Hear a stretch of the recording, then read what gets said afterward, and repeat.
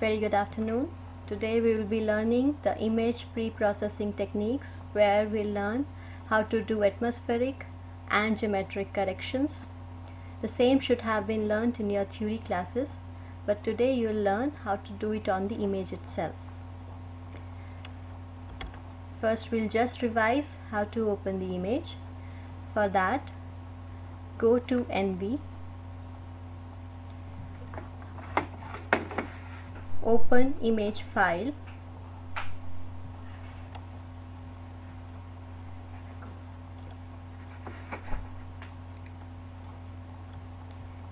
next a window opens where you have to enter the data file name. Go to the folder where you have saved the data. The data used should be the same that you have used in the first exercise. It is on the location of practical_1, and then you have your image with .l1r extension. Go to open.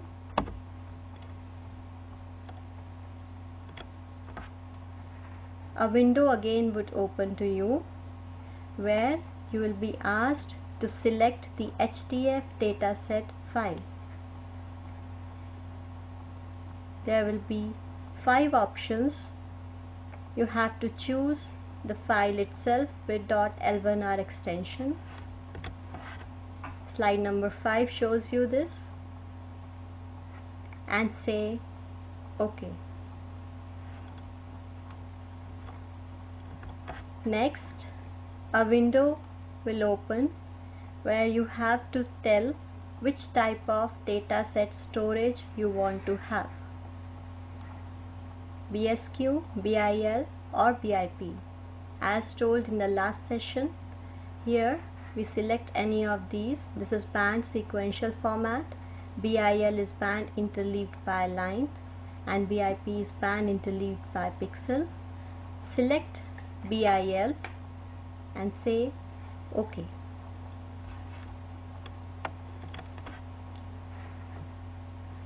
Now, available band list window will open. Every classroom is a simple. To open the image in the color composite, click on RGB color. Select band number 40 for red color gun, band number 30 for green, band number 20 for blue, and then click on load RGB. This window as a display group will give you the image in standard false color composite. This has been already done in your first practical. Now, if you want to open the image in grayscale, click on grayscale. Let us say I select band number 2, and then I say load band. Now you see here band number 2 opens in the display group. As this is one of the bands which has no information, it will give you totally black band. It was told you in the last session that you have to find out such totally black or totally white bands and the noisy bands, because we will need them for atmospheric correction. So the first step today would be the removal of bad bands. I repeat here, the bad bands would be those bands which are either uncalibrated or they have an unacceptable noise. You have to find all those bands by visually inspecting the image. In our case, these are such 148 bands which are noise free. So to subset the image having those 148 calibrated and informative bands, go to Basic Tools and then the option of Resize Data, Spatial or Spectral. Click here. You will be asked to enter the input file. The input file here in this case is the file with .l1r extension. Select this and say OK.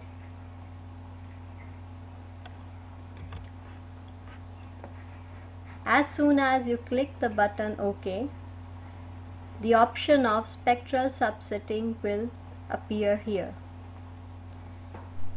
You can note here that there are 242 bands right now, but we have to remove the bad bands and get the image finally in say 148 bands. So for that, click on Spectral Subset. A window with File Spectral Subset option appears. Here you select all those bands which are non-noisy and which are calibrated. As for example, band numbers 1 to 7 are all black, uncalibrated bands. So you start with band number 8 to band number 57. And then again you will find some noisy bands. I am leaving it to you to find out which bands you have to select. For example, in this particular case, I have selected all those 148 bands and then I say OK.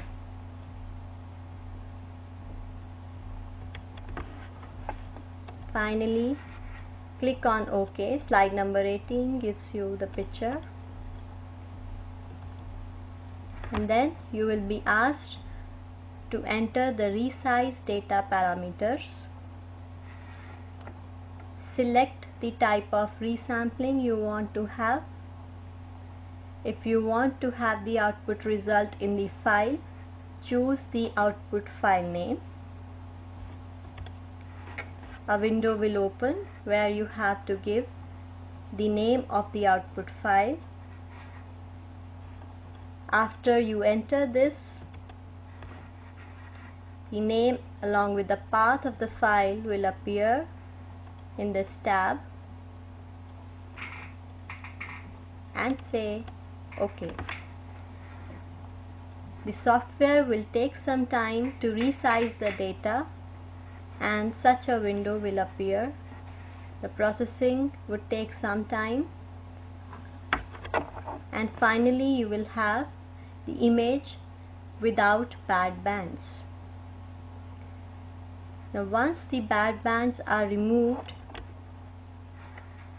you'll have the image. For example, in this case I have the image with the name bad band underscore remove.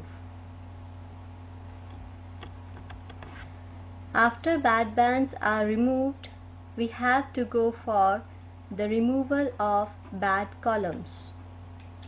It may so happen that sometimes you have in your informative bands also some columns having loss of information.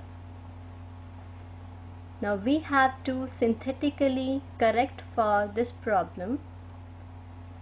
For that, let us say we open band number 99. In this case, you see band number 99 appears in the selected band tab, and then you load the band and you see here a black column is appearing. Now this kind of stripe is known as bad column. We have to remove this. So for that, the option is go to Tools in the Image window, then go to Spatial Pixel Editor. Once you click this, a window will open. You point your cursor on the bad column. You will see the column number is 91, which is having all values as 0. Now to correct for this, go to Options in the Spatial Pixel Editor. Go to Replace Selected Column with Average. Slide number 30 is showing this option. Replace selected column with average.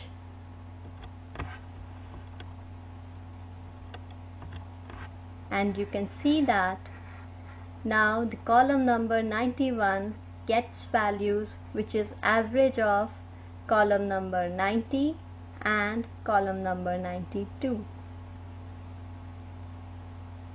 So artificially we can account for this kind of correction. But if you open the image again, and before that you need to save these changes. For that, go to File. You have the option of Save Changes to File. Click here and say OK. Now you open the band number 99 again. You would see here that now the bad line in this particular area has been removed. Now what you need to do is you have to repeat the process for the whole line. This process needs to be repeated for each bad column in each band. This is a lengthy process, but I am leaving it to you. You have to correct the whole image for bad columns also. Now after the bad bands and bad columns have been corrected for, we proceed for atmospheric correction using the utility here, Flash. This uses the radiative transfer model Modtran and can account for the atmospherically corrected image. The option is available in the main menu bar. Go to Spectral. There is an option of Flash. You can see in slide number 38. Click on Flash. The window will appear asking you to enter the atmospheric correction model input parameters.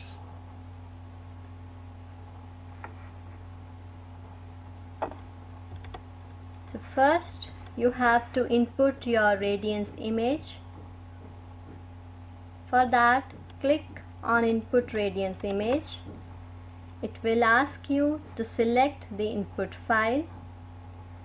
You have to select the file which has removed with its bad columns and there has been corrections done for bad bands. Now I select bad band remove and I say OK. Next again a window will appear asking for radiance scale factors. Here you need to enter the scale factor file. For that, click on Read Array of Scale Factors from ASCII file. That is the first option. Now please note here that you have to make an ASCII file in a notepad with scale factors 400 from band numbers 8 to 57 and 800 for rest of the bands. Please make sure that the number of entries of scale factors should be same as the number of bands in the Hyperion image. If you are using some other satellite image, the scale factors would vary. You can find the details in the Hyperion references. Now if you have made the notepad file, you name it as scale_factor.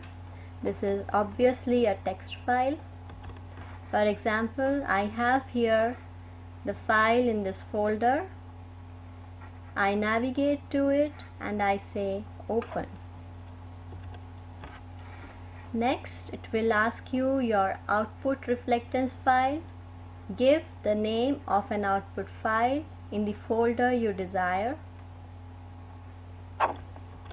Next, define the output directory for flash files. Next, you have to mention the scene center location. Please note that the image here is not having the geographical lat-long information, but the metadata that comes along with the file gives you the information about the scene center. For the case of Hyperion, 4 corners, upper left corner, upper right corner, lower left corner and lower right corner would be mentioned. You have to calculate the scene center from these 4 set of coordinates. In this case, just as an example, we have used the lat-long values as 30.21 and 77.86 respectively. Next is you choose the sensor type. Here it is Hyperion. Then you have to choose the sensor altitude. Hyperion is roughly at an altitude of 700 kilometers. It's for you to enter the precise value. Ground elevation for the area of interest, how much above mean sea level. Let us say it's 0.600 kilometers here. Pixel size for Hyperion image is 30 meters. Flight date and flight time are mentioned in the metadata file again. You have to enter the data from there. Next, we have to choose the atmospheric model. This is the snapshot taken from the help file of ENVI. Depending upon the latitude, you can choose different atmospheric models. The same can be chosen from humidity values, temperature values and so forth. For example, here for the latitude of 30 degrees, you can choose these depending upon the month you are working with. For example, I have chosen tropical. You can choose at your leisure here depending upon the type of area and season. Next, you have to choose some aerosol model. Number of options would be there, including urban, rural, tropospheric and so forth. Let us say I choose rural. It will ask for spectral polishing. It's a smoothing operation. For the time being and for the first run, let us say no. Water retrieval can be obtained if we have bands in that particular absorption region. Let me choose no, and then enter the initial visibility value so that it can start with the aerosol prediction. Here for this case, let me say 40 kilometers. and then apply. So this way you can use the flash utility to correct for the atmospheric effect. As soon as you say apply, it will take some time depending upon the size of data to run the atmospheric correction code. Now before we move on to geometric correction, I would like to have your doubts, if any, till this position, so we can have a break of 5 minutes. Meanwhile, you can ask any problems if you are facing in the execution of these steps. Okay, so we have a question from Bharati Dasan University, whether we can do bad band removal using ADAS or not. Yes, you can do, but you have to make sure that the software is capable of handling the bulky data set. Sometimes, because if the software is not designed to handle hyperspectral data, the processing is slowed down.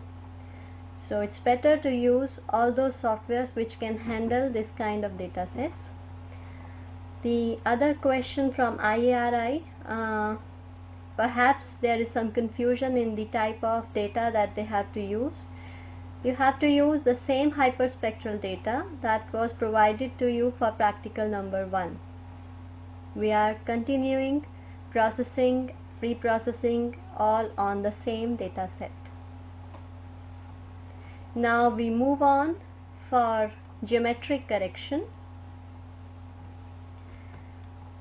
Now we understand that the input image, which is Hyperion image, is not having the coordinate information. So we have to provide the information about the coordinate system datum from another image, or if you have the GPS data, you can use that also. In our case, let us use Landsat rectified imagery as the base image to correct geometrically the Hyperion image. So for that, before we move on, first of all, open the Hyperion image in display number 1 and Landsat image in display number 2.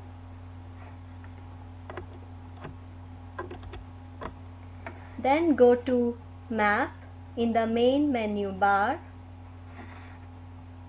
The first option is for registration. Click on that. There would be several options how to select the GCPs. Let us say for this case, because it is from image to image, so you select GCPs image to image. Click on this and another window will appear confirming image to image registration. There will be 2 windows further asking for which display to choose for base image and which one for the wrap image. The base image is the image on which you want to apply the geometric correction, because you have Hyperion image here and wrap image is your Landsat image. So select base image is your Landsat image and wrap image is your Hyperion image. The coordinates are to be taken from base image. So click on display number 2 and wrap image for Hyperion display number 1 and say OK. I repeat, to avoid any confusion further, base image is the image from which you need to take the coordinate information, because this is the Landsat image and it is opened in display number 2. So you click display number 2 as base image. The wrap image is the image you would like to assign the coordinate system. So that is the Hyperion image. Click on that and say OK. Further, a window will open asking you ground control points selection. You can choose the degree up to your wish. You can see here we have not selected any points yet, so it is 0. So to select the points, first of all, navigate to the points you would like to refer to. For example, this is a boundary of forest where there is a road crossing through. The same point you have to identify on the Hyperion image. Once you identify this, go to Add Point. It will add the first point in your GCP table. Similarly, you select the other point. The selection criteria for GCPs remain the same as you do in any other remote sensing pre-processing. For example, here this point has been taken.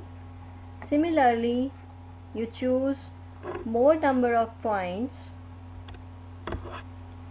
For example, in this case we have selected 7 points only for degree 1, but you see that the RMS error is very high. It's around 0.695845. Make sure that the RMS error per each GCP should be less than 0.5 and the overall RMS error does not exceed 1. If you want to go back and check the GCPs or remove the GCPs, you go to the options of order points by error, so that you can see which one is the point having the maximum RMS error. You can either delete those points or you can adjust their position to decrease the RMS error. Please note that the points that you select should be well distributed over the whole image. It should not be concentrated in a particular part of the image. Now once you are satisfied with the selection of GCPs, we have to assign the coordinate system. For that, go to Options in the Ground Control Point Selection window. Go to WAP file because you want to apply the information to all the bands. If you want to apply the information only to the bands which are in the display, then you can choose the upper option and so forth. You can check with all these options. For this case, we select WAP file. Another window will be opened where you will be asked to enter the input WAP image. By now you would have understood that it is your Hyperion image, which has been already corrected for atmosphere. So you enter your atmospherically corrected image. You can see that it is having 148 bands in the spectral subset tab. Once you select this, another window opens in which you would be asked for registration parameters. You will be asked which method you would like to have.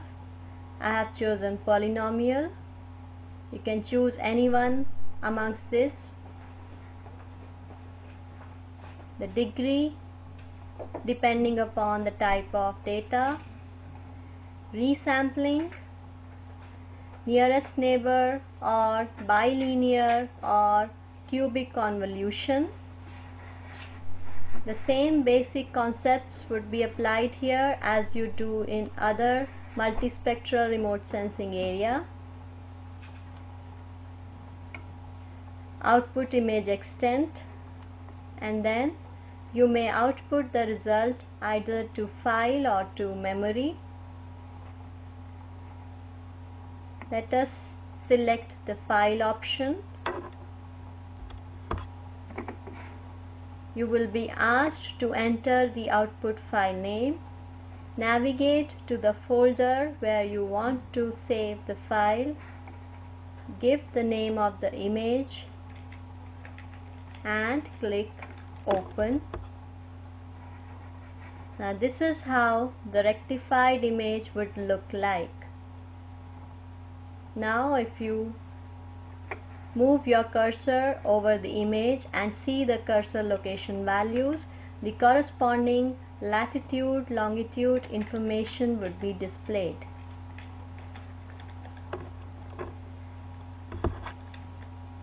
Now this is all about the geometric correction. Now some questions would be given to you. You are requested to please send the answers. First question says, you have to list the bad bands. Out of the 242 bands in the hyperspectral data provided to you, please list all the bad bands with their number and bad columns per band in the image. For each band, wherever bad columns are appearing, you have to mention the band number and the bad column number. For example, the illustration provided to you here in the session contained a black column number 91 in the band number 99. Similarly, you have to identify other bad columns also for each band in the image. I hope the question is clear. Next question is, in the Flash utility, you have to generate 3 atmospherically corrected images. The options are, first option should be you choose atmosphere as tropical, aerosol model as rural, visibility as 23 kilometers. Second option, atmosphere as mid-latitude summer, aerosol as urban, and visibility as 40 kilometers. Third option is atmosphere as mid-latitude winter, aerosol model as tropospherical, and visibility as 30 kilometers. Please note all the information should remain same except these 3 options. Display the 3 images in 3 display windows.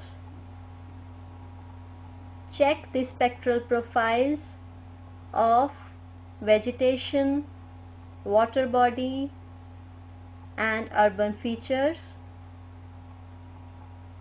and use the knowledge of spectroradiometer exercise to find out which one should be the best atmospherically corrected image. This is the second question. Using the 3 options, you have to find out which one gives you the best result just by visual inspection. Third question is, you have to georeference the given Hyperion image using the Landsat image the way we have done today, using first degree polynomial, second degree polynomial, and third degree polynomial. When you choose different degrees for the polynomial, choose different resampling methods also. For example, if you do first degree polynomial, do the georeferencing with nearest neighbor resampling, bilinear resampling, and cubic convolution resampling. The same you should do for second degree and third degree also. And please infer on the results that you have obtained which one gives you the best one.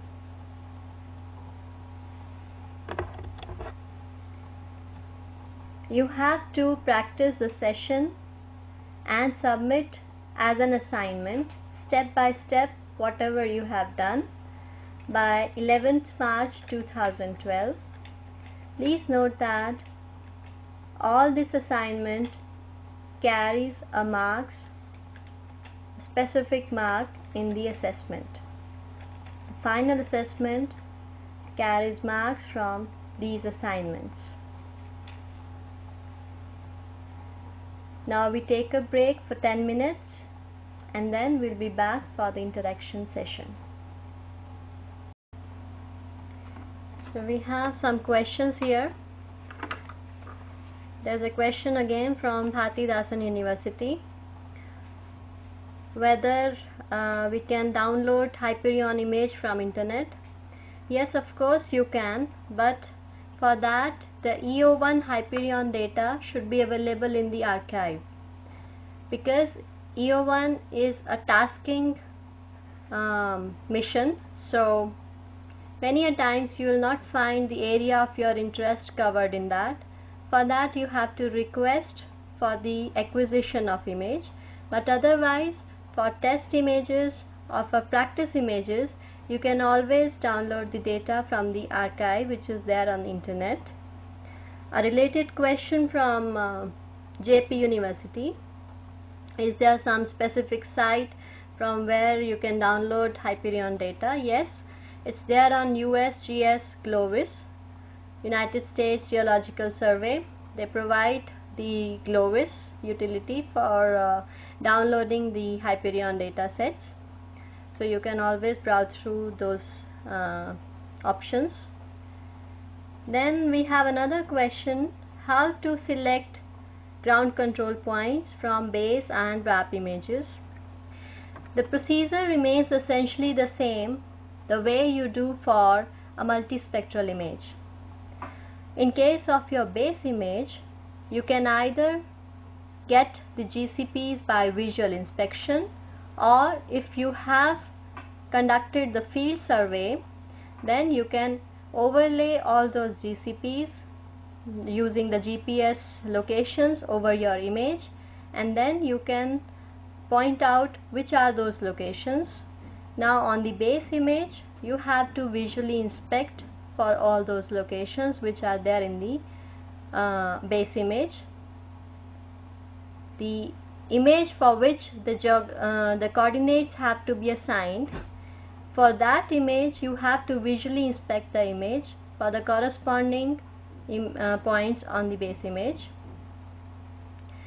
Of course the locations could be the crossings of roads, or crossing of canal and road, or could be the boundaries of permanent forests, or such features which are permanent, so that if the images are even of different time or different season, the points are still visible on the two images. So that is the procedure how you select GCPs. But depending upon the polynomial you are working with, the number has to be decided. For example, if you are working with degree n polynomial for georeferencing the image, the number of points should be more than number of degree plus 1 raised to the power 2. So I hope I am clear on this question. If you have some more questions, please ask your queries. You can send through chat. Okay, so if there are no further questions for the time being, we wind up the session for today. For any further queries, you can always send your email queries to my email address, which would be displayed. For any queries regarding how to process the image, how to submit the assignment, or to understand the questions that I have asked you, or any other queries regarding the similar session, you may please send your queries to my email address. That's it for the session. Good day. Thank you.